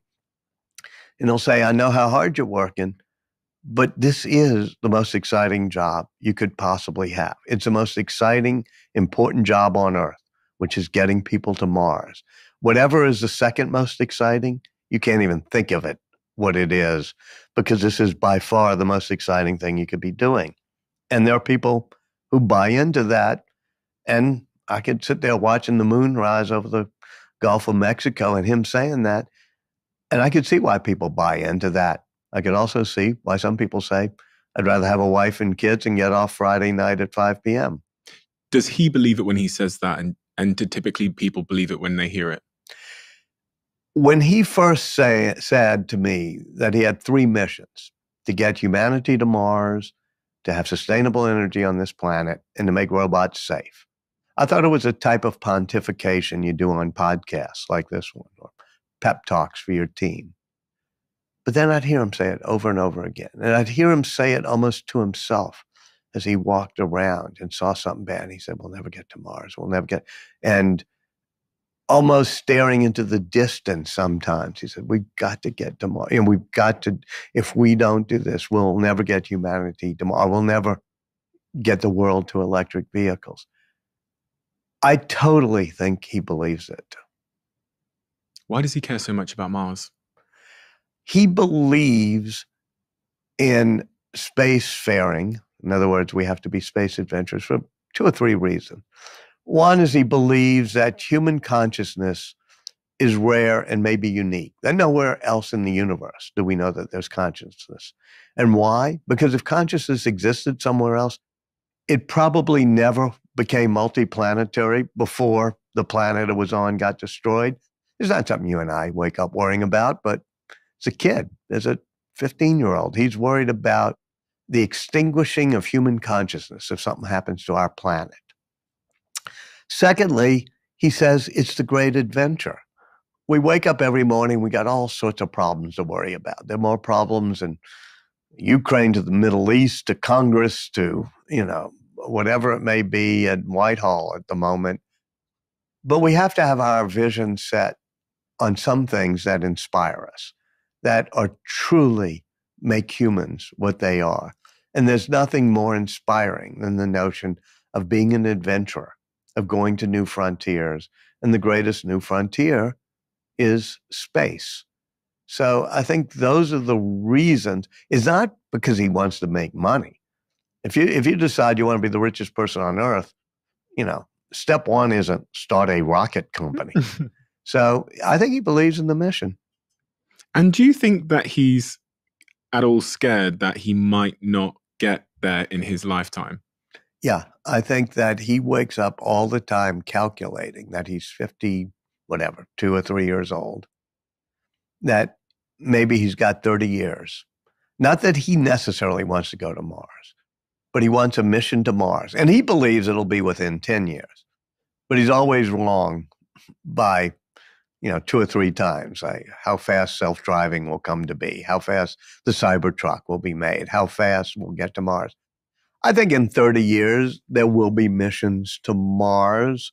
I think in 10 years, it's unlikely. And I think that's the spread that he's worried about.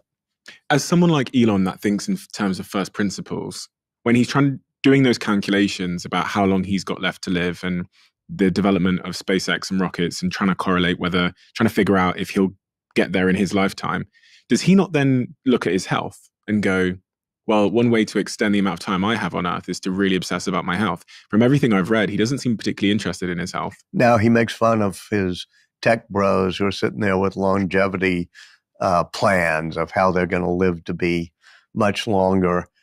And no, he does not care enough about his health. He's overweight now. For a while, a year ago, he decided to go on an intermittent fasting diet and also was using whatever those drugs are called, the diet. The weight loss drugs. Yeah, those weight loss drugs. And I remember being with him one morning. He could only have one meal a day because of this. And we went to something called the Palo Alto Creamery, I think it's called, some diner, and Little X was with us. And Musk ordered a double bacon cheeseburger with sweet potato fries and an Oreo chocolate chip milkshake and said, okay, it's my one meal of the day. And I'm thinking, I'm not a diet expert, but this does not seem like the healthiest way to either lose weight or remain healthy. Does that seem like a bit of a contradiction to you in some respects? That he's nuts. He's crazy. I mean, and yeah, but he's not. I mean, I look at, say, Sam Altman. Sam Altman is very disciplined in both exercise and diet. Jeff Bezos is now that way. Elon's not that way. You're probably pretty good at diet and exercise. Me, I try pretty hard, but I'm not quite as good. Elon's at the side where he's fanatic on many, many things, but getting on the treadmill and taking care of himself is not one of them. Did you ever see him exercise while you were with him? He has only one home now because when his daughter transitioned and became very anti-capitalist, he thought that if selling all 5 of his pretty nice homes, he would just live very frugally and that would please her, which didn't work. But he's got this 2-bedroom house in a town in South Texas where Starbase is. And there's a little room that has one of those cross trainers. And every now and then I'd be just sitting in that house day in and day out. He'd say, maybe I should use that more. I don't use it that much. I've never seen him say, well, I've got to go to the gym. He doesn't meditate, do yoga, swim, or do things that would both clear your mind and relax your body. How would you characterize his mental health? Incredibly mercurial. What does that mean? Means that it goes through multiple phases, personalities. And there will be times when he's perfectly cheerful, inspiring, sometimes funny, sometimes focused on engineering. There'll be times when he gets into a very what Grimes calls demon mode. And he says he's probably bipolar. He's never been diagnosed, but he uses some medication that's been prescribed. And so he will get into these mood swings where he can be manic and depressive and bipolar. And so his mental health is not great. The difficult question, and the book wrestles with him with this, and you said at the beginning, smart thing you said at the beginning of this show, was to what extent is that woven into who he is, and do those strands also cause him to have the drives? In the time that you observed him and the years that you were with him, were you ever concerned about him? Yeah. I mean, there are times when he would go into what I would almost feel was a tailspin. And even times before I knew him, like 2018, he goes into total meltdown. He's almost catatonic, lying on the floor of the factory in Fremont, Texas. And the people who work with him can't rouse him because he's in a, catatonic state. He's sending off horrible tweets back then, calling some cave diver a pedophile or saying he's going to take Tesla private.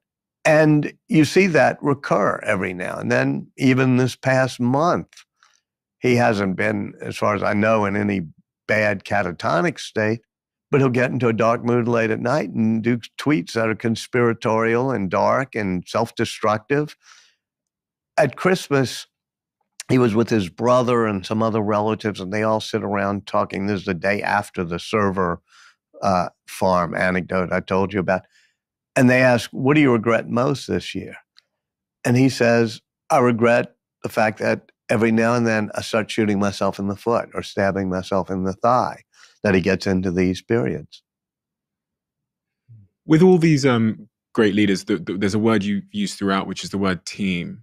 The definition of the word company is group of people. How do they go about hiring great people? With Musk, he says that you always look first for the right attitude. Skills, knowledge, they can all be acquired. But a change in attitude requires a brain transplant. So you make sure they have an all-in, hardcore attitude. Early on, first few years of SpaceX and Tesla, he interviewed everybody that they were hiring. He's built a good team, but an unstable one. People come and go more often. But there are people like Gwen Shotwell, who for more than 20 years has helped run SpaceX, and Mark Janko, who's been probably the chief technology officer there. Likewise, you have a pretty stable team at Tesla. Steve Jobs was a specialist at building teams.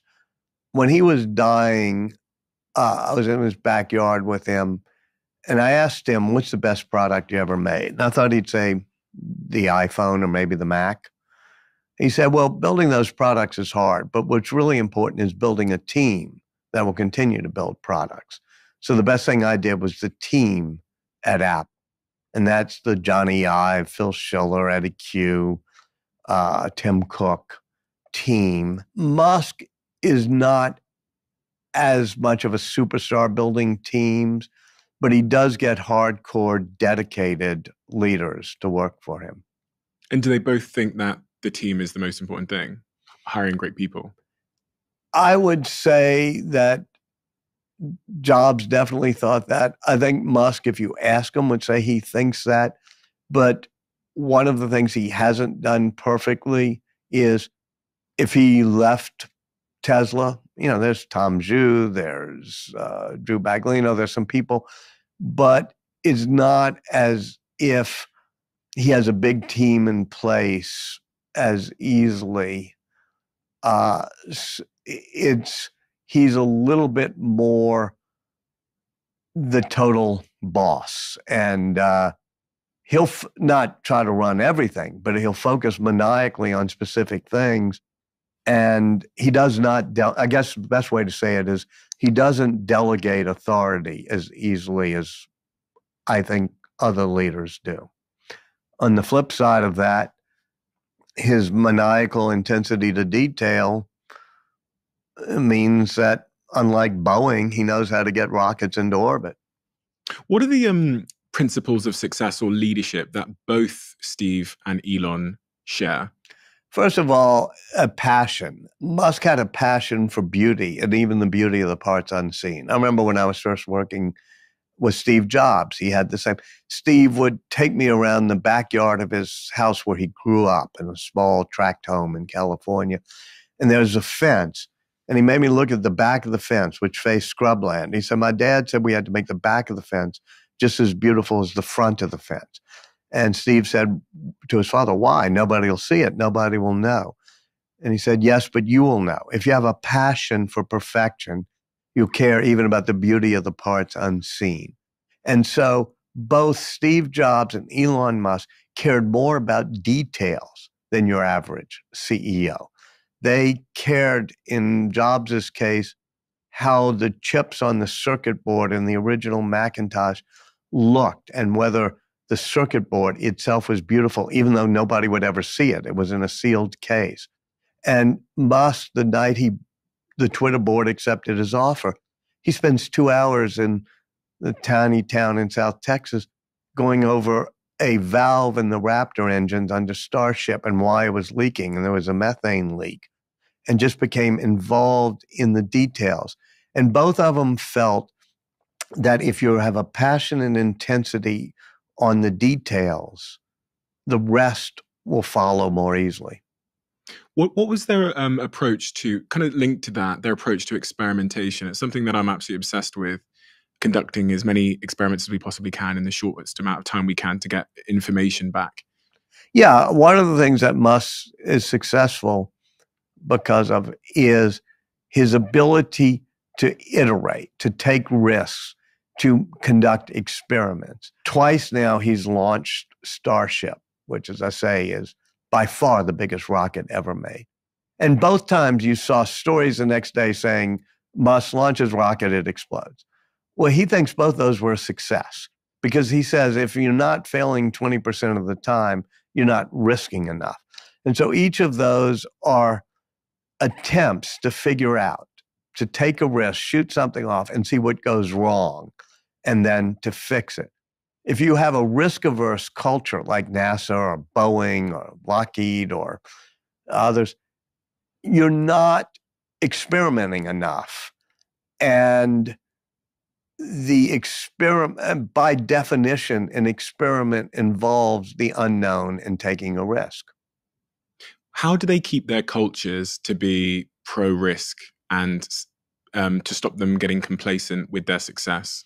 Well, I don't think Musk has a problem with complacency because he's so intense and hardcore that the minute, I've watched so many meetings where, even at Twitter, where somebody says, we can't do this, we can't take away the blue checks, or we can't change from carbon fiber to stainless steel on a particular component, or we can't do Cybertruck because Cybertruck is too edgy and it's made of stainless steel and it is frightening to look at and it'll scare people.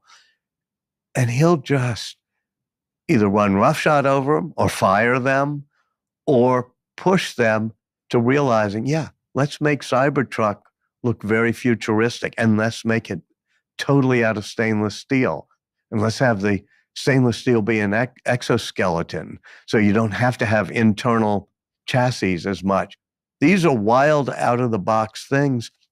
And they resisted him on Cybertruck. They resisted him on Starship. They resisted him on even some of the battery changes he's made or things.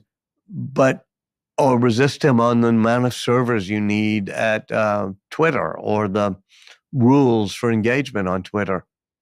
I think sometimes it doesn't work. I think Twitter is kind of toxic in places because he thought you could get rid of the moderation teams and do it through an algorithm. But he pushes things, 80% of which succeed. It means there's a lot of rubble in the wake, though. Do you think they're somewhat delusional, these people? Steve I Jobs? think they're crazy, and as Jobs would say, crazy enough to think they can change the world, and thus they become the ones who do. Delusional The phrase they used for Steve was reality distortion field, which is just a geek's way of saying delusional, meaning you can wish something and think hard enough on something and try to make it happen. And often it worked with jobs. He'd say, you got to shave 10 seconds off the boot up time. And they say, that's reality. It can't be done. And he'd stare without blinking, something his guru had taught him in India. He'd say, don't be afraid, you can do it. And they would bend reality, and 80% of the time, he'd get it done. Sometimes it doesn't work. He tried it on his cancer. It didn't work. He just tried to will it away. Likewise with Musk, full self-driving. For the past 8 years, he's always said, it's only a year away. We're going to get there. Well, that's reality distortion. It's driven his team to go further with machine learning on full self-driving than most companies, but it's also a reality distortion that hasn't yet paid off. Deadlines. You talked kind of about it there. That's the same thing, which is being delusional about deadlines, but they're forcing functions. As Musk himself said when I was talking to him once, I said, deadlines, man, he says, yes, but I'm a specialist at turning the impossible into the merely very late. So he misses deadlines, but he tends to eventually deliver. The reason he's setting deadlines, even though he knows sometimes they might not be hit, is because it speeds up the team. Yeah, he says all-in intensity, a hardcore intensity is our operating principle. And you're not going to have that without deadlines. I remember so many times there were what his team calls surges. I'd see it happen almost every month in a different field. He'd say, all right, we have to stack this rocket by Friday. And they'd say, no, it's going to take months. No, it needs to be stacked by Friday. And they'd work around the clock and do it. And then a few weeks later, he'd be on a house where they were putting a Tesla solar roof tiles. And he'd say, you have 24 hours to redo this house. They'd say, well, that's nuts. But he'd be there at midnight on top of the roof. Himself. With a little X playing on the cables down below. And he would use it as a forcing function. It drove the teams crazy, but it drove them to do things they didn't think they could do. Is he happy? No, he's somebody who not only is not usually happy, but he doesn't value happiness. If you said, what are the top 10 things you want in life? I don't think happiness, pleasure, calmness, sweetness, going to the beach, none of those would be in the top 10. Tallulah Riley, who lives here, who was married to him, the English actress, great English actress, she said, he's not the type who can stop and savor or smell the flowers. He doesn't want to sit back and be content and be happy. And I asked him about it. I said, okay, are you ever happy at what you've achieved? He said, no, I'm like a video game addict. When I get to one level of the game and I've succeeded, all I can think about is moving to the next level of the game, be it Elden Ring or Polytopia. Is that common amongst the great leaders that you've studied? No, it was definitely true of Steve Jobs, who, having built the great computers, suddenly says, I want 1,000 songs in my pocket. And then when he has the iPod, it's so successful, and all he does is worry about the fact that something bad could happen. And he says, well, what if the brain dead people who make cell phones realize they can put music on cell phones? Then we'd be out of business. So he starts working on the iPhone, and the iPod team says, well, that's going to cannibalize us. That's going to hurt our business. He said, we have to be able to cannibalize ourselves, or other people will eat us for lunch. And likewise, Musk is always pushing for the next thing as opposed to happiness. Is that true of everybody? No, I mean, Jeff Bezos has the biggest yacht you can imagine and more vacation homes. And he's happier, I think.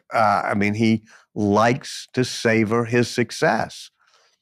It's also true that his space company, Blue Origin, hasn't yet gotten anybody into orbit. I don't know if there's a particular trade-off there, but I know Musk would say, yeah, I could be on a yacht somewhere, but that's not what I want. Do you think Jeff and Steve, do you think Elon likes Jeff? I think they're competitors, and there's 2 chapters in the book called Bezos and Musk, where they compete for a pad at Cape Canaveral, the storied pad 39A, where they get into big disputes and lawsuits over satellite levels. Musk says, but I want Bezos to succeed. I want him to be driving us into space, because the more do it, the better. I wish he would get out of his hot tub and off his yacht more often so that Blue Origin can be more successful. So that's not exactly a compliment. They don't hang out together. But I know that Musk respects Bezos. Bezos once tried to patent the concept of a self-landing, a booster rocket that could land upright and be reused, which Musk was already working on. And the idea that Bezos would try to patent the idea caused Musk to go ballistic. But since then, he hasn't gone ballistic on Bezos, and that got resolved. How did Steve Jobs change you? I think that Steve and all the people I've written about caused me to think more about what's the larger mission and to care about even things people couldn't see, as I said, like the circuit board inside the Mac. And you always know whether you're cutting corners when you're writing a book, doing a podcast, starting a company, and being honest with yourself about that is, I admire deeply Steve Jobs' passion for beauty, his passion for the product. And all of them felt they weren't trying to make the most money or build the most valuable company, although they did. Apple becomes that, Tesla becomes that. They become the richest people. But they're doing it not for a passion for profits, but a passion for the product. And specifically Elon, spending that time with him. Yeah. I go back to the know thyself. I can admire Musk. I can respect what he does.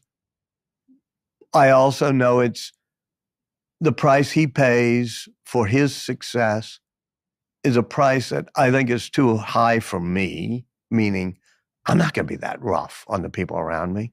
I've been married more than almost 40 years, and, I care about this balance of work and life and other things. Musk doesn't care about that.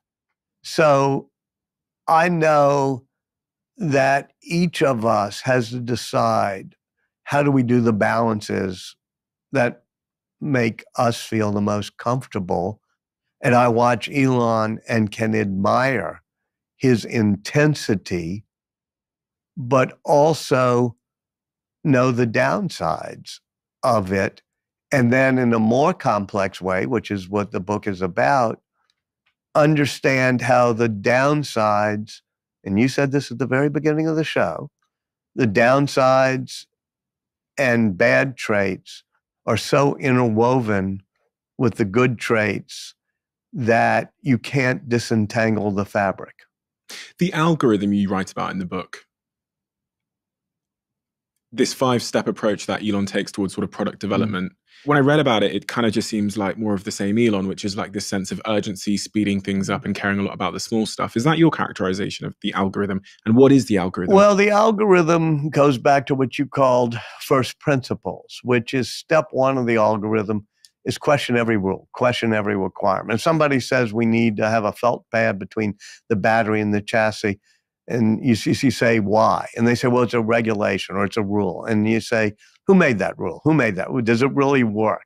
Bring me the person, the name of the person who actually made it, and let me grill that person to see if there's a physics reason that has to happen. And so that's step 1 in the algorithm. And step 2 is a Steve Jobs step, which is simplify. Even on the iPod, when Steve made it, it's like, I want to be able to get to any song with only 3 clicks. I don't want a whole lot of buttons. I don't want a manual. And they eventually make the most beautiful, simple thing that becomes the iPhone after a while. Intuitive. Nobody has to read the manual for how to use an iPhone. So step 2 is simplify. Then you speed up the processes. And final step is automate. And the problem, Musk said, is when you try to automate processes that you should have deleted, you're not going to do it. But it's not just the algorithm. It's the algorithmic way of thinking, which is the manufacturing matters as much as the design of the product. So he puts his engineers and designers with their desks facing the assembly line. So every hour they can watch if there's a holdup, if there's something that's a piece of, strip around the headlight or wiring in the Raptor engine that's causing a holdup in the manufacturing process. The engineers and designers can see it every hour, which is why he doesn't do what most automakers now do, which is send something off and outsource all the manufacturing. He's got to watch it happen. And he makes people write their name on the parts of the rocket that they're responsible for. Yeah, and you gotta, it's like, who's in charge of this valve, and who's in charge of the cost of this valve, and who's going to get this valve to be cost down by 80%. And if you don't think you can do it, your name is on that mission, then step aside. We're not going to tolerate people who can't be on the mission. A quick word on Huel. As you know, they're a sponsor of this podcast, and I'm an investor in the company. It is finally here. 3 years of work from Huel to try and make a snack bar that is nutritionally complete. As of the recording of this episode, they finally released these bars that are high in protein, 27 vitamins and minerals, and just 2 grams of sugar. The impossible has been done. And it tastes so goddamn good. Often these snack bars, these like high protein snack bars, taste like you're eating Play-Doh or cardboard or something. It's so hard to make one that is nutritionally complete and that tastes good. And ladies and gentlemen, here we have it. I'm going to put the link in the description to get your bar below. Try it out and tag me and let me know exactly how you get on, because it's so nice to finally have a bar that is nutritionally complete and that actually doesn't taste like cardboard and that tastes delicious. The impossible has been accomplished. You mentioned your own family and your own relationships. Last question is about Elon's love life. Elon loves drama and turmoil, right? That's from childhood. He associates it with childhood and love.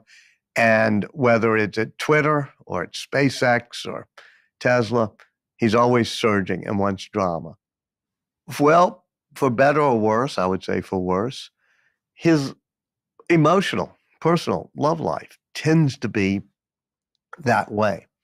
He likes drama and fighting and intensity in his relationships.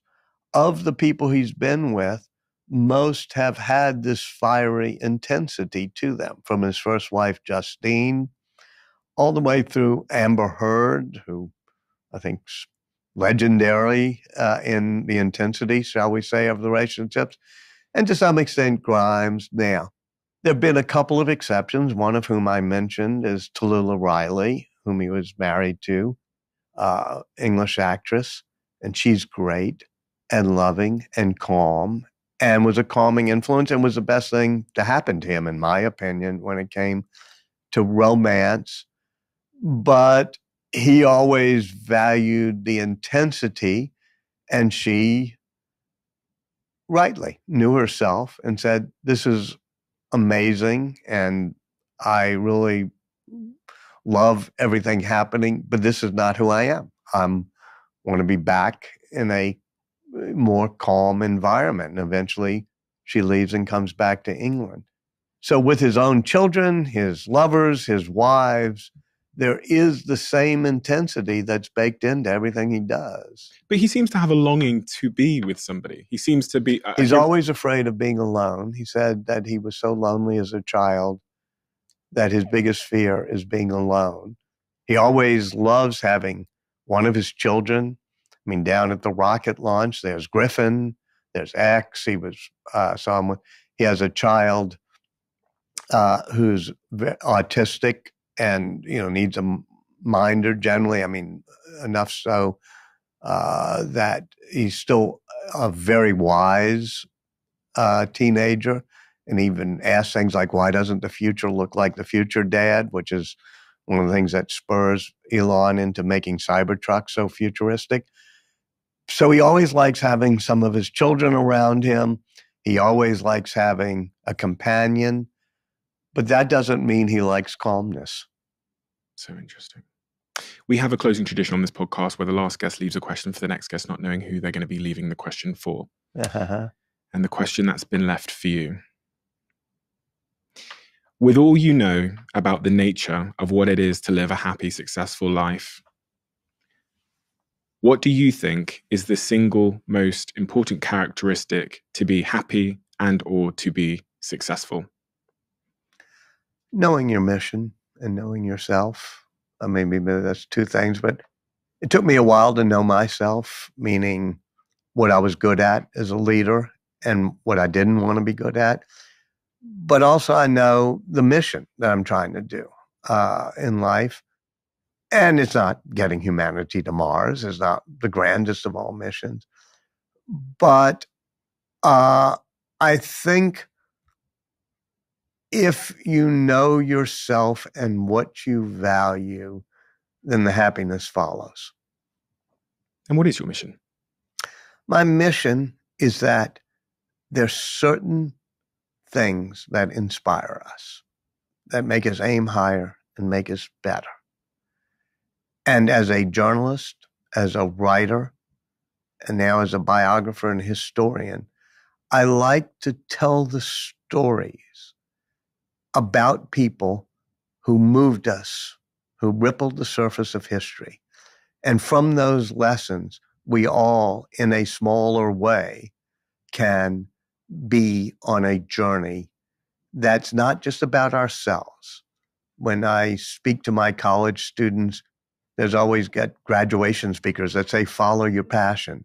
And I say, no, it's not about your stupid little passion. It's about connecting your passion to something higher than yourself. So figure out what that mission is for you. And I do it through storytelling. Now, storytelling isn't as elevated as rocket building or automaking, but it is the oldest, most venerable, valuable way we have of passing on values, is telling stories. Whether it's around the first campfire ever built, or whether it's Homer doing it in the Odyssey, or the Bible with a great opening sentence in the beginning, comma, telling us these stories. I think there's a role in society for storytellers that try to make us better. Well, you have very much taken on that role in a remarkable way. I very rarely pre-order or pre-save books ever. But based on the books you've written previously, this was one of the books that I bought on both audiobook and both physically. And it far exceeded my expectations because of the depth and detail you go into these people. This is not a surface level from a distance audit or analysis or deconstruction of these individuals. It is as if you are living in their mind and writing from the place of their mind. And for someone like me, who I think of myself at the start of my career that wants to do great things, knowing everything about these individuals that you've covered allows me to pick and choose elements that will get me closer towards my own version of happiness and success. And I think know thyself is such an important thing when you read these books, because you have to assemble the parts of an Elon or a Steve Jobs or a Jennifer and take from them to complete your own little jigsaw piece. And we're all our own individual shapes. There'll probably never be a book ever that comes close to the detail and depth of insight and understanding and storytelling, which is so unbelievably captivating, as this one that's written on Elon Musk. So it's a must read for everybody, regardless of what discipline or pursuit you're in. I think it's just an absolute fascinating read about trauma, about humanity, about humans, and about what it takes to reach the very top. So Walter, thank you for the service to humanity that you've done by the work that you do. It's a huge honor to get to meet you today. Wow. It's a huge honor to get to meet you, and an actual pleasure too. Thank you. Thank you.